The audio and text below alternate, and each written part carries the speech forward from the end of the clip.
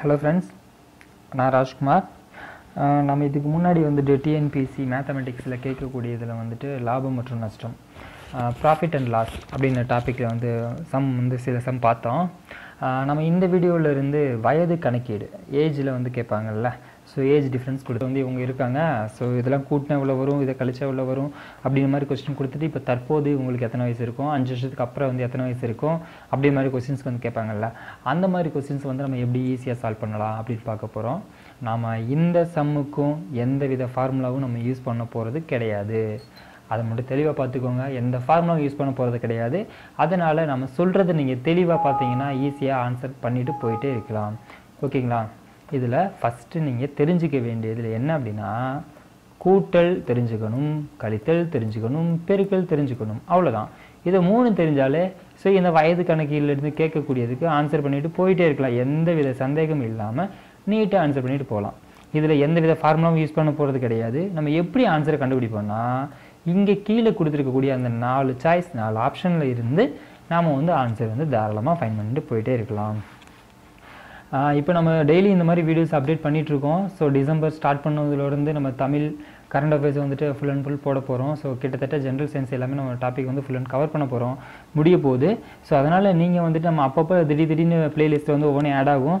So அதெல்லாம் நீங்கள் வந்து கரெக்டாக தெரிஞ்சுக்கணும், ஸோ எதையும் மிஸ் பண்ணாமல் தெரிஞ்சுக்கணும் அப்படின்னு நினச்சிங்கன்னா நீங்கள் பண்ண வேண்டிய ஒரே வேலை, தமிழன் ராஜ் யூடியூப் சேனலை மறக்காமல் சப்ஸ்கிரைப் பண்ணிக்கோங்க. அப்படி பண்ணால் மட்டும்தான் நம்ம போடுற அப்பப்போ எல்லா வீடியோஸும் கரெக்டாக உங்களை வந்து கரெக்டாக ரீச் ஆகும். ஸோ எதையும் மிஸ் பண்ணாமல் பார்க்கலாம். நம்ம டெய்லி வந்துட்டு மாற்றி அப்டேட்ஸ் பண்ணிகிட்ருப்போம்.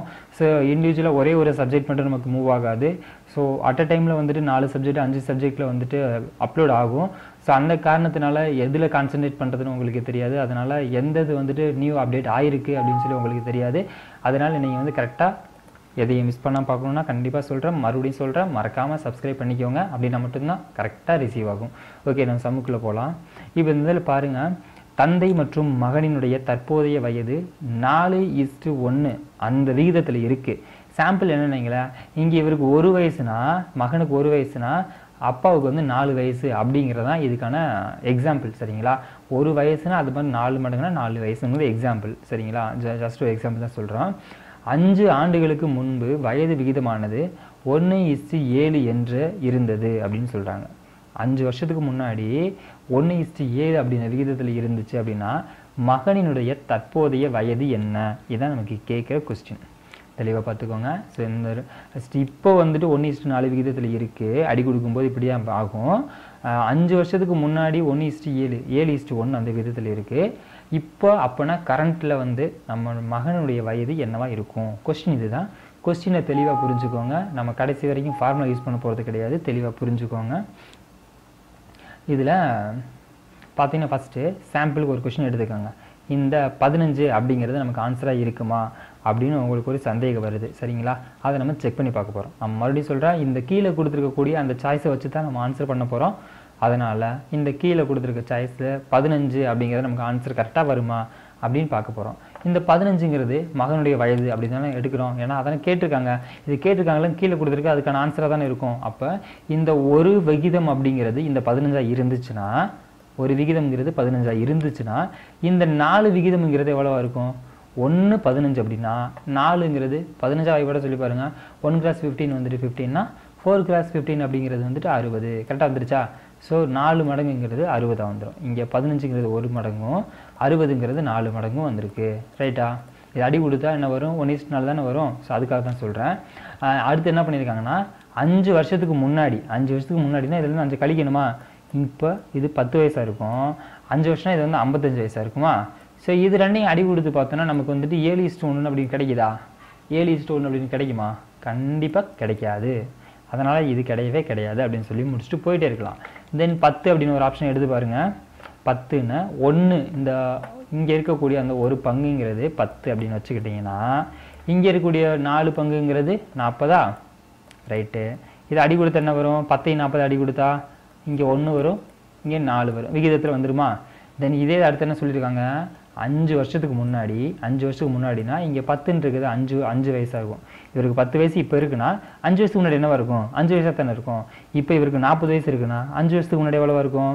35 வயசாக இருக்கும். கரெக்டாக? இப்போ இந்த 5ஐயும் இந்த 35 அடி கொடுத்து பாருங்கள். 1 ஓரஞ்சு 5 7 35 வந்துருச்சா? ஸோ இந்த 7:1 அப்படிங்கிறது நமக்கு வந்துருச்சா? இதுதான் வந்திருக்கும் அப்படின்றாங்க. ஸோ இப்படி வர்றது நமக்கு கரெக்டாக இருக்கிறதுனால நாம் இப்போ எடுத்த இந்த 10 அப்படிங்கிறது நமக்கு இந்த கணக்குக்கான சரியான விடை. புரியுதா? ஸோ இந்த கணக்கான சரியான விடை எப்படி கண்டுபிடிக்கணும்? நம்ம கடைசி வரை ஏதாவது ஃபார்முலா யூஸ் பண்ணணுமா? ஃபார்முலா யூஸ் பண்ணவே கிடையாது. ஜஸ்ட்டு தெரிஞ்சுக்க வேண்டியது கூட்டல், கழித்தல், பெருக்கல். இது 3 தெரிஞ்ச போகும். வகுத்தல் கூட நமக்கு தேவையில்லை. இந்த 3 தெரிஞ்சால் ஈஸியாக ஆன்சர் பண்ணிவிட்டு போயிட்டே இருக்கலாம். முடிஞ்சதா? இப்போது இதில் உங்களுக்கு வேறு சந்தேகம் இருந்துச்சுன்னா இந்த 12 கூட நீங்கள் எடுத்து கூட செக் பண்ணி பார்க்கலாம். இப்போ இந்த ஒரு பங்கு அப்படிங்கிறது 12னா, ஒரு பங்குங்கிறது 12னா 4 பங்குங்கிறது எவ்வளோவா இருக்கும்? 48 இருக்கும். கரெக்டாக? இதில் ஸ்டார்டிங் சொல்கிறதுனால தான் இப்படி சொல்லிட்டு இருக்கோம். ஸோ உங்களுக்கு நீங்கள் 2 சம் 3 சம் நீங்கள் போட்டு பார்த்தீங்க அப்படின்னா பார்த்த உடனே கொஸ்டினை பார்த்த உடனே ஆன்சர் அழகாக பண்ணிட்டு போயிட்டே இருக்கலாம். இப்போ ஒரு பங்குங்கிறது 12, 4 பங்குங்கிறது 48 ஆயிடுச்சுன்னா 5 வருஷத்துக்கு முன்னாடி எவ்வளோவா இருக்கும்? 12ல் 5 போச்சுன்னா 7 வயசாக இருக்கும். 48 5 போச்சுன்னா 43 இருக்கும். இந்த 7ஐயும் 43 அடி கொடுத்தா எப்படி 7:1 அப்படிங்கிற ஆன்சர் வருமா? கண்டிப்பாக நமக்கு 7:1 அப்படிங்கிற ஆன்சர் வராது. நமக்கு இந்த 7:1 அப்படிங்கிறது ஆன்சர் வர்றது எதில் வரும்னா தற்போதைய வயது 10 அப்படின்னு எடுக்கும்போது தான் நமக்கு ஆன்சர் வரும்.